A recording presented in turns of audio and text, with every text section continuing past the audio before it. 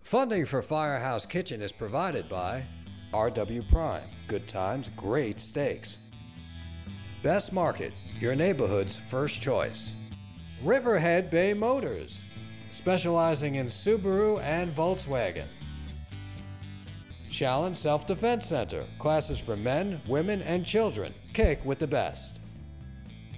Fire News, serving heroes since 1973. Gentle Dental, located in Eastport, New York.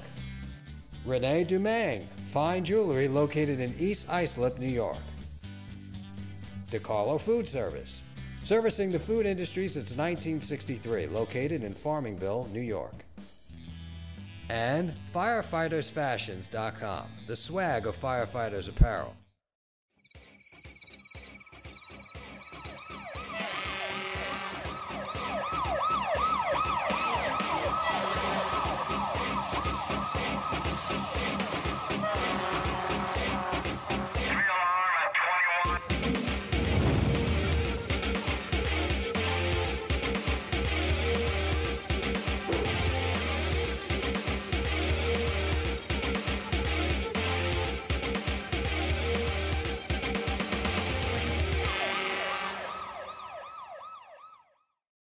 We have a very nice episode again here today. I am with my father-in-law, Anthony, for our third time on Firehouse Kitchen. I keep having Anthony back because people keep emailing me that we got to get Anthony back on the show. So he tells me. Well, we're filming today at Friends of Firefighters. Friends of Firefighters is here in Red Hook, Brooklyn. And I mention at the end of every show, if you want to donate to Friends of Firefighters, go to www.friendsoffirefighters.org. But this is kind of special for you, where we are. Brooklyn's in the house. I grew up about a mile from here. As a matter of fact, I came down my block this morning and very emotional coming down and just visualizing all the things I used to do. We're talking back in the 50s. I left here in 58 as a teenager. All the things and the games and my friends coming down, their ghostly figures coming down the stoops in my imagination, and it kind of emotional, son. Are we making a Brooklyn dish? We're gonna make a Brooklyn dish. It's called Bolognese. Bolognese is a sauce that originated in Bologna, Italy. It's basically a meat sauce, but we're gonna bring it up a few notches. There's a number of ways you can make it. There's a whole bunch of variations. You can pretty much do whatever you want with it, as long as there's a basic meat sauce. It could also be a vegetable Bolognese, but I like meat and vegetables, so in my mind, the vegetables counteract any negativity that one might say about having too much meat in their diet. We're also going to kick it up a notch further by putting some bacon. And bacon, hey, makes everything taste good. Bacon and/or peanut butter and chocolate, but we can't go there. I love filming with this guy. I'm going to sit down when you come on the show. This guy, he's got everything. He's got everything. Now, Bolognese, it comes from where? Bologna, Italy. It was above Florence. It's probably northern Italy. You have Bologna, roughly Florence, Naples, and then going down to the boot, and going off the boot, you have Sicily. Now, Naples is also on the sea, and so is Sicily. Is surrounded by the sea, and that's where you are, right? Yeah. Well, my mother's side came from Naples, and my father's side came from Sicily. So I like to think I have the best of both worlds when it comes to being Italian. So I already have some water boiling here, and I have the flame on this pan. I'm gonna put some olive oil in. We're gonna crisp up some bacon. You can use prosciutto if you want. Some bacon. Pancetta. We love bacon in the Firehouse. Open this up. So I'm gonna put a little bit of olive oil in here, just a drizzle. The bacon ready. So that we can get our bacon. We're gonna throw our bacon in. Be careful, it might sizzle. Okay. All right, get the bacon in. Just gonna move this around a bit. All right, so we got our ingredients here, We got bacon and olive oil. How much better can you get? Oh, garlic. Some garlic. Throw some garlic in here. Whoops. How much garlic? The more the better. As I said, I'm half Sicilian, so you can never have enough garlic. All right, so explain all these ingredients. Okay, we have what's called a mirepoix with regard to vegetables and celery, carrots, onions. I'm gonna put this into the pot as well, along with the bacon and the garlic. How can you go wrong? This always is, not always, but I always use it when I'm doing a stew or a soup, which maybe we can make in another episode. Ooh. So we'll just He's already inviting himself back already on Firehouse Kitchen. All right. Put this in. Let me just stir this around a bit. My favorite was on the first episode. I tell Anthony, I'd like talk about the fire department a little bit. So I go, Anthony, did you want to be a fireman when you get older? And he looks right at the camera and goes, nah, I want to be a police officer. Sorry about that, but at the time, when I moved out to Long Island from Brooklyn, I wanted to be a police officer, but there was a certain height requirement. So I went into the corporate world, and I was very happy with what I did. Almost 5'8". But almost 5'8". Anyway, we're going to put some mushrooms in here too now, and I have a tendency to go overboard with a lot of the vegetables that I put in. Again, I think that's part of my Sicilian heritage. Overpowering with a lot of things and a lot of vegetables and spices, etc. It's good for us. Lots of vegetables, very good.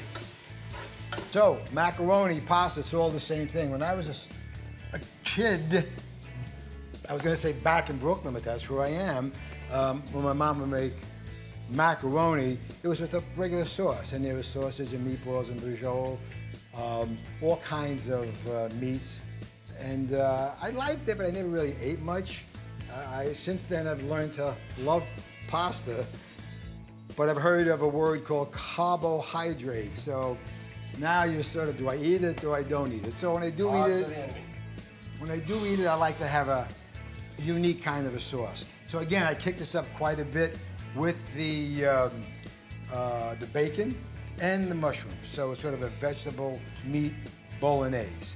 Now, in my house, growing up, Irish family, 9 kids, I never saw pasta like this. I ate spaghetti. We never had linguine. Right. It was spaghetti. We had roller coasters, the curly things. That's what we call roller coasters. So that was my pasta experience. Mm-hmm. And we always had lots of pasta because you could feed 9 kids way. Sure. on 3 pounds of spaghetti. Sure. All right, so we're throwing this in now? No. No. I'm going to put a little salt, a little pepper. Okay. And this is cooking very, very nice.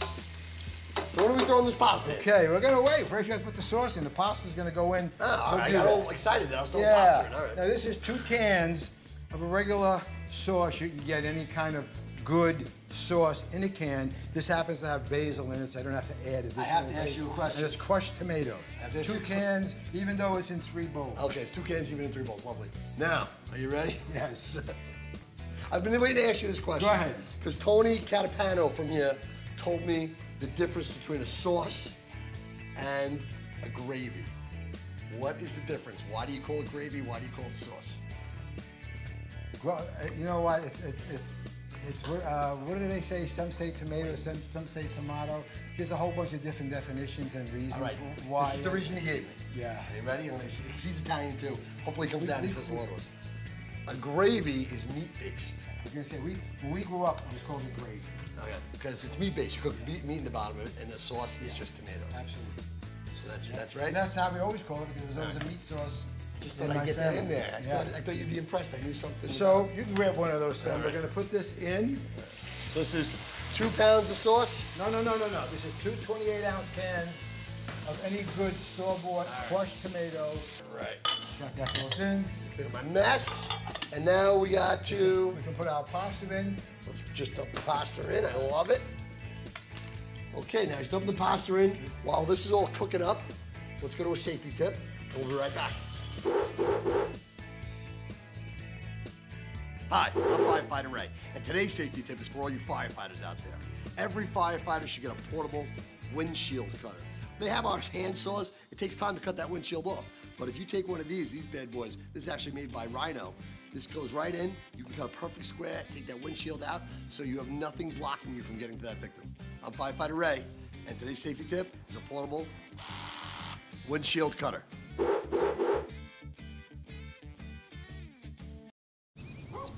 Hey, hon, have I ever told you how much I love the Murph's famous Bloody Mary mix? Yes, sweetheart. So bold, rich, thick. Yeah, and honestly, these wings with Murph's, oh, they're awesome. Remember, with the Murphs, it's 1 sip, 1 believer. And apparently, a whole lot more. Was that the Murph in our kitchen? The Murph's in every kitchen, Craig.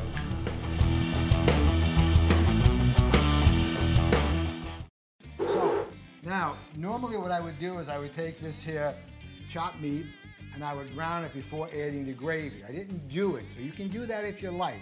But because I put bacon in and I was getting flavor and oil from the bacon, I thought I would cook the meat separately in a pan and then add it, thereby being able to remove some or all of unnecessary fat from the meat before I put it in. I like whole meat. Okay. I know, we're probably gonna do that anyway, but some of those who feel, hey, you know what? Why didn't you put it in to begin with? You could have, and then added the sauce after the meat is brown, and we're doing it in a separate step so that we have the opportunity, if we want to remove some of the oil before adding it to the pasta. The flavor will still be there. My cholesterol's high. He's looking out for him. You just say that. He's looking out for himself. Okay, So nice. so we're gonna now put this in. We're gonna chop this up till it gets brown. All right, browning it up, enjoying. And we're just gonna continue to brown this up. And in all probability, because this happens to be a low-fat meat, there's not gonna be that much fat gleaned from this. So I'm probably gonna put this right into the pasta sauce as soon as it's finished. Okay, so we're finishing off the meat. We're gonna, with my son-in-law's help, we're gonna add it to the sauce and be ready to be plated. All right, I got the So meat. you got that. Let me shut this off. Bring out the sauce. Bring out the sauce here. Bring out the sauce. And you can All right. pour it in there. Oh, I feel like I'm making a big stew in Conan the Barbarian. Here we go. Dumping it in. Darn it, all the grease went in. Ooh, no, there was all no the grease went Nope, in. there was very, very little. No, That was olive oil. Very little, very little. All right, so we finished browning up the meat, put the meat in with the sauce. Smells We're going delicious. to add some cheese. You Okay. can do this at any time. This is a Parmesan cheese, coarsely grated, but you can put any kind of cheese you want. We're gonna add some more. Some Romano cheese. You can use a Pecorino Romano. Very nice. See, know my I like cheeses. Parmesan. American And cheese. Can we use them? You can see how this sauce has really thickened up. And we're going to drain our pasta, which is ready, plate it, and we'll give it a taste. All right, so we'll clean up and we're gonna taste it and we'll be right back.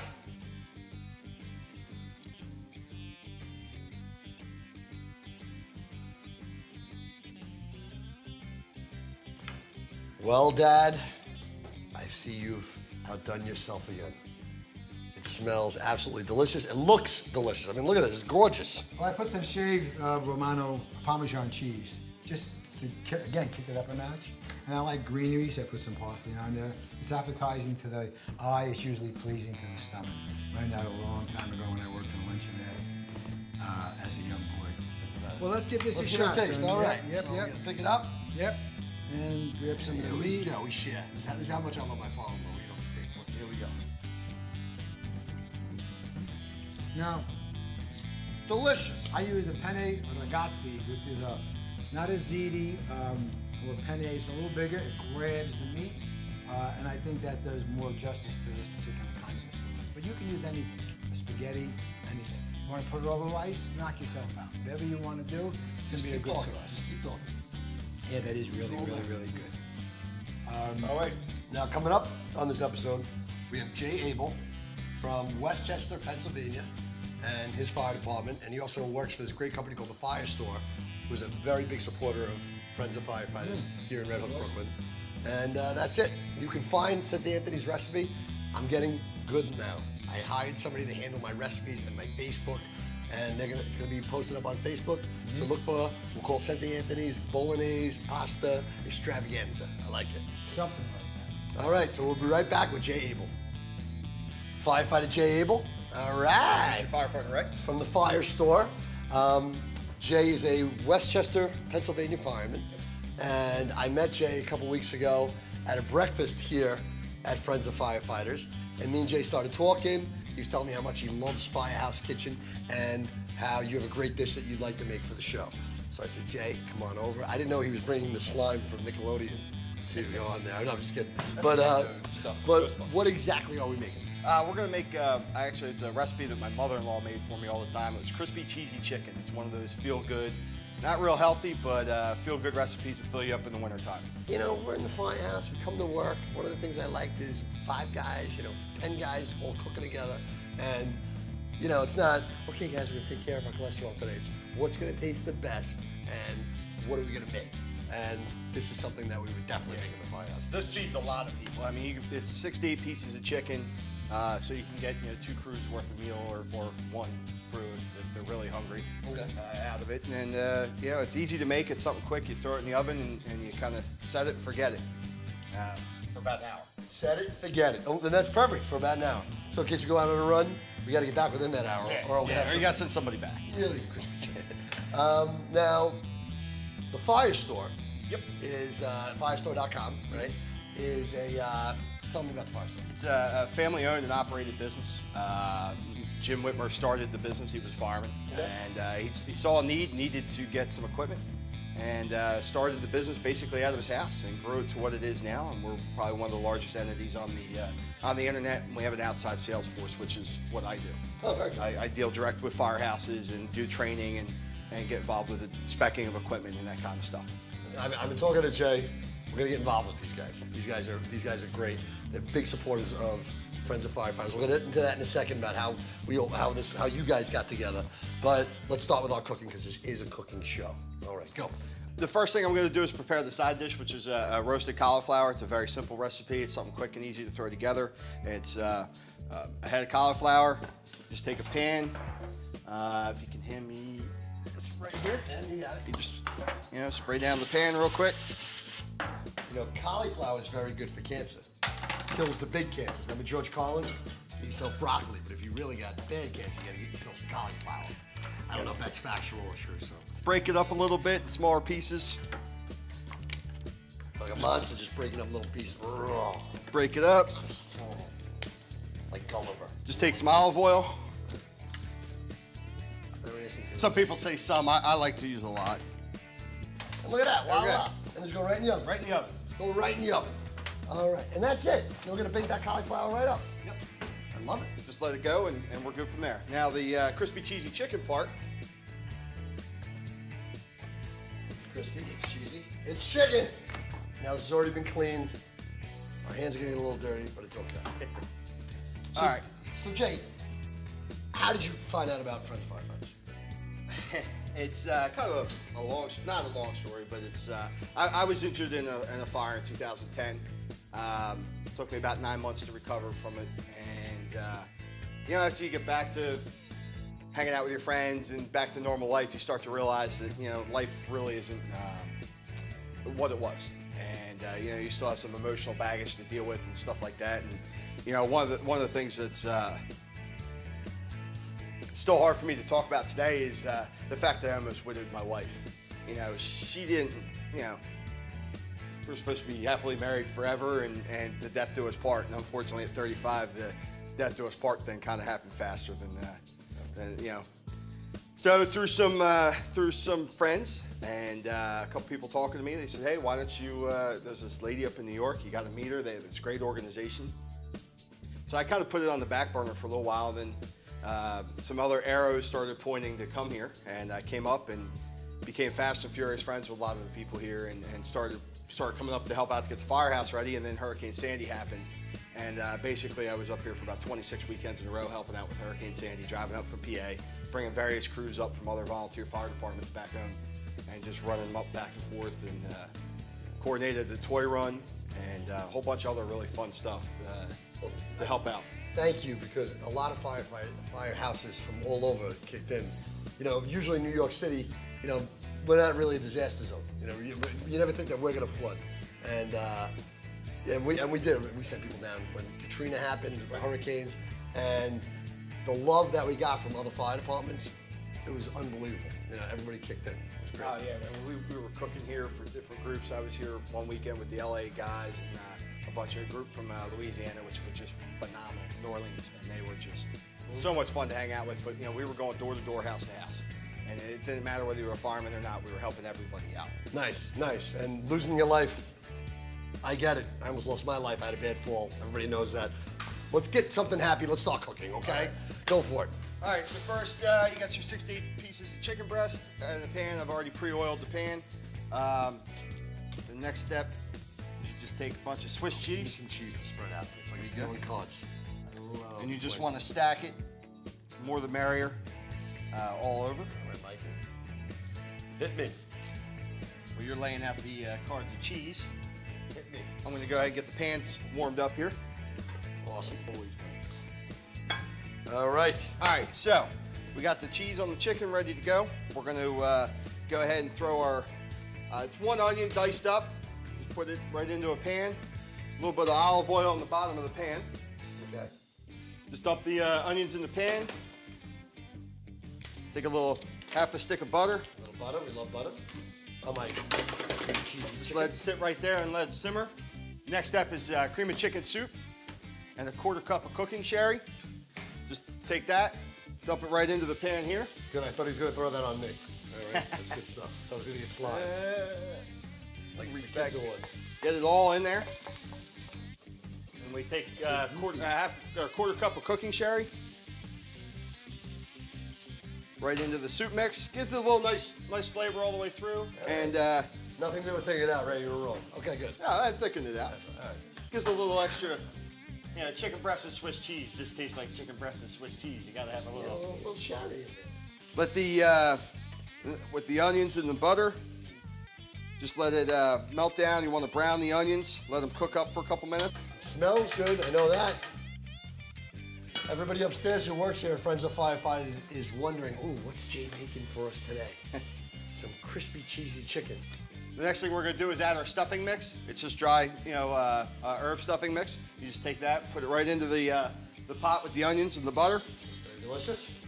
That's what you got, right? Get some milk on that, you don't like cereal? All right. I am that disgusting. At that point, you want to turn the heat down just a little bit. Mix up the onions and the butter. And this is the crispy part of the crispy cheesy chicken. I can see that. All right, Ray, we're ready to put this thing together. So we're gonna mix the slime and the slop together? Slime and the slop, we're gonna go. Here we go. Just, Am I getting this off the stove? yeah, you can grab that one. All right, I'm gonna turn the stove off while I'm at it. Yeah, that's a good safety tip right there, right? Always turn the stove Today's off. safety tip is turn the stove off when you're not cooking on it. Unless you're trying to heat your house. I'm kidding, you do not heat the house with the stove. Bad. All All right. right. So that is just that chicken. Put the, And I'm mixing this right on? Yep, mix You know it what, up. I'm gonna have you do it. Because I don't wanna drop everything. Get it right through. So after we spread this out, we're gonna throw this right in the oven, right? Yep. How long do we put it in the oven for? 350 for an hour and a half. An hour covered, half hour uncovered, and you're good to go. Unbelievable. As we do that, we're gonna go to our fire fact right now, and we'll be right back, and we're gonna taste this bad boy. All right. Sounds good. Let's go. Hi, I'm Firefighter Ray, and today's fire fact is the horse-drawn or hand-drawn hook and ladder truck. That's where the expression hook and ladder came from. Way back in the day, if there was a fire, we would roll up with our ladders and our hooks, and we'd get to a fire, and we'd pull these ladders off, we'd ladder the building so we get in windows, and then it had all these hooks on the back of it so we can open up walls, pull things down. This is our horse-drawn hook and ladder truck, and that's my fire fact for today.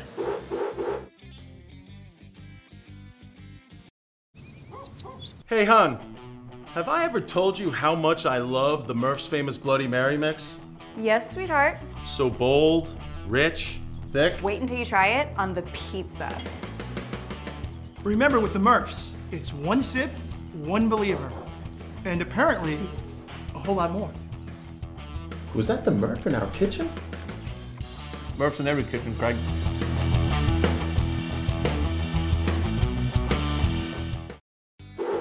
Pennsylvania cooking. This looks pretty good. Smells good, and you put this on the table. This is like a garnish. Like I just eat things straight. I love Well, you know, Ray, before you dive into this, you can't do it unless you have the proper apron for you. Oh my goodness! They have you know, spilling down the front of it. I absolutely love it. Does it make me look good? This is awesome. Keep back 300 feet because if I'm cooking, you want to be at least 300 feet away from me because you're either going to get burned or you're going to get sick. I'm joking. Anyway, all right. What should I start with first? Whatever you want, the cauliflower or the chicken. I'm going to start with the cauliflower because I know once I taste that chicken, I'm not going to be able to stop. That's the healthy side. I love cauliflower. I'm going to have one more little piece. Is that good? Okay. All right. Wow. That is delicious. Unbelievable. Like I said, it's one of those good hearty meals you can feed, you know, a bunch of people right in the station, real quick, easy. It's like Thanksgiving. Yeah, it's good with the stuffing and everything. Oh. It's the feel-good food. Jay, thank you so much for coming on. Thanks for having me. It's wonderful having Pennsylvania in the house. And it's also wonderful all that your company does, the Fire Store does for friends of firefighters. To find out more about Firehouse Kitchen, go to firehouse.kitchenshow.com. Friend us on Facebook. Go to Twitter. See my little tweets. So I'm tweeting now. Like my little tweet dance. All right, and that's it. Jay, thank you again. Awesome. And we'll see you next time on Firehouse Kitchen. All right. Now I'm going to eat some more of my delicious thing. And thank you, Anthony, for coming on my show.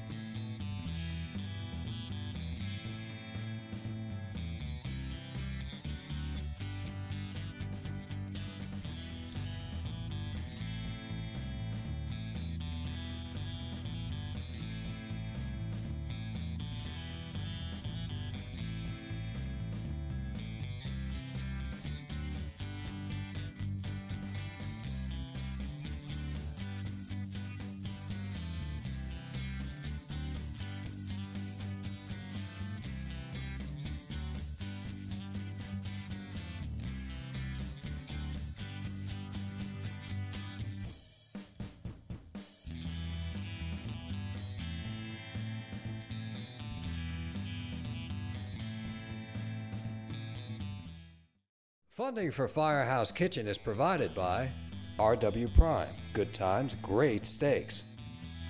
Best Market, your neighborhood's first choice. Riverhead Bay Motors, specializing in Subaru and Volkswagen.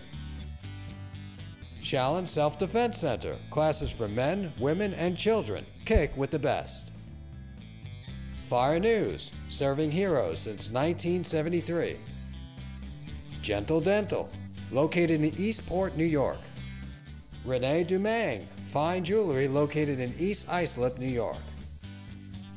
DeCarlo Food Service, servicing the food industry since 1963, located in Farmingville, New York. And FireFightersFashions.com, the swag of firefighters apparel. Now you can enjoy Firehouse Kitchen at your own leisure with Firehouse Kitchen DVDs. Rewatch your favorite recipes and stories with this DVD collection.